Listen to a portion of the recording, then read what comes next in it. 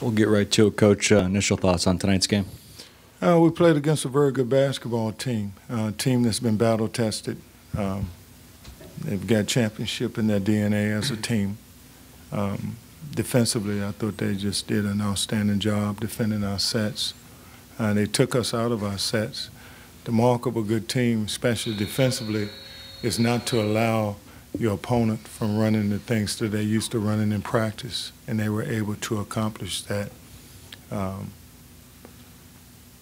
real proud of my team.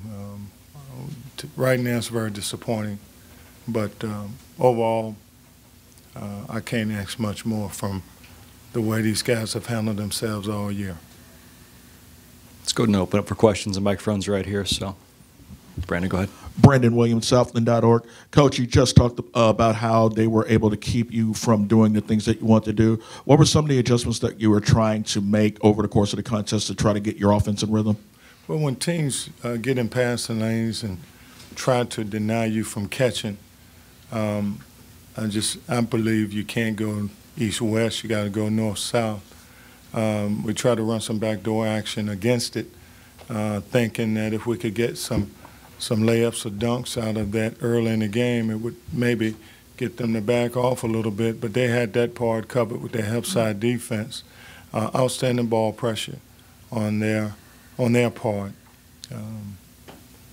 We wanted really to go inside and drive. We felt like if we could gap it, we could put some pressure on them, but we didn't finish at the rim when we did drive it. Tonight was a tough night, but it was a good learning experience for us. Hopefully that'll help us grow, and the future looks bright with these guys right here at the table with me. Coach, Colton didn't take a shot in the first half. Were you expecting them to really key in on him as hard as they did? Yeah. Colton has made a name for himself this year. He attracts a crowd, 2 and 3 guys at all times are around him. Sometimes they have one guy fronting, one guy coming from behind, and the rest of the team digging. With so much pressure, even when we kicked out, we didn't get we didn't make a lot of shots today like we normally do with our perimeter players. I thought that was part of our Achilles heel. We just didn't make enough shots when people were crowding Colton. Normally that's something that we do well, but we were able to get Torey some dribble drives, and he was able to finish at the rim. But we've got to continue to work and put him in a better position when people double and triple team him, to try to make sure everything is not geared for one man in our offense. We look for him a lot because he's done a lot for us, but we've got to have more balance in our attack offensively. Colton, Isaac Niederauer at the Sawmill. Coach Keller was in here just a minute ago talking about you and Leon Gilmore have a history, going back a number of years. Can you talk about some of the battles that you two have had over the years and how those outcomes have worked out? I've known Leon for a long time now, just through AAU, basketball around the area. Been, friends. Had a battle with him last year in junior college over there, playing them. He's a great player. He always comes out to play.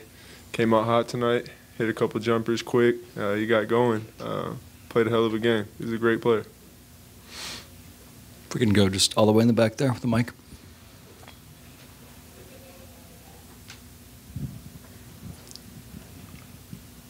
Ashley Elam, KBMT Beaumont. Coach, when you look at this team, knowing that you only have 2 seniors, and it just seems like the program's been just building year after year after year. You got 19 wins this year. What do you think the outlook is going into next season? Well, it's been a process.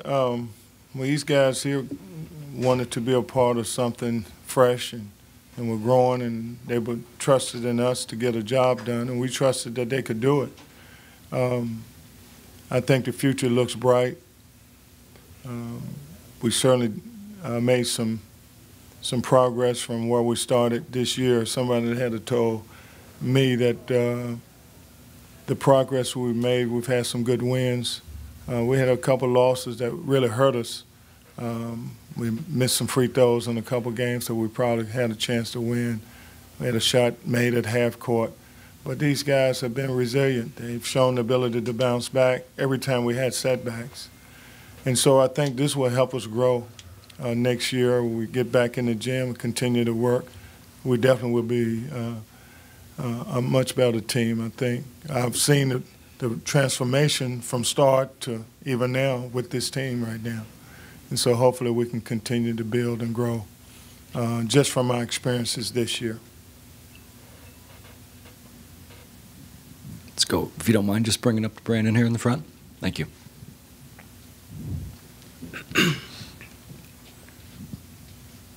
Torey, question for you. Just talk about the fact of how even though the game was slipping away, how you guys continued fighting as if it was a top ball game. Just talk about the hustle and intensity you guys were able to bring despite the deficit in the second half. We just wanted to keep fighting no matter what. Maybe we went on a run and brought the game closer. We just wanted to keep fighting at the end of the day. This is for both players. After Stephen and Foster made that run, you guys got up within one and kind of pushed it. They kind of kept pushing that lead and really didn't let you get back in it at times. What did they do so well that didn't let you get back close? I think Coach hit on it a little bit. They have overwhelming ball pressure, and they're getting past in lanes. They're trying to let you catch the ball, and they did a hell of a job. I mean, he said we tried to get some backdoor actions, try to get some easy layups and whatnot, and it helped side there. I mean, it was tough to get offense going. They had pretty much everything covered up. I mean, we just can't be bothered by the pressure. We got to attack north and south, and tonight we went east and west. Any final questions before we let these guys go? Let's go in the back here. I see Morrell, Port Arthur News. Coach Price, what would you say was the key ingredient in kind of the resurgence of Lamar basketball this season? I think part of it, the kind of guys that we've been able to recruit, high character guys. These guys have been very committed all year long. Not had one discipline problem off the court. They've done everything that I've asked of them. I think when we went through that spurt, we didn't make free throws. We had curfew, I think, one night at 10 o'clock. And he called me at home and said, Coach, is it okay and I'll be responsible if we go back to the gym to correct this problem? We will be in the room by 11. That's the mark of a good leader. And these two guys, they've shown that type of leadership. Just having good guys that's very determined to get to the winner's circle. I just think the lack of having the experience of being in a playoff and in a tournament kind of caught up with us tonight because we played a good basketball team. Stephen F. Austin is a fine team. They've been through the wars and they know what it takes. This is a maturation progress for our team. Let's wrap it up with Brandon in the front here. 19 wins on the season. Is there any prospects of playing beyond tonight? I hope so. I think these guys would like to have the opportunity to get some postseason play. I think that there may be an invitation or two, maybe. We just got to reach out and see what people that we know would be willing to help us get there. But we certainly would welcome the opportunity if that opportunity presented itself. Gentlemen, thank you. Appreciate it. Thank you.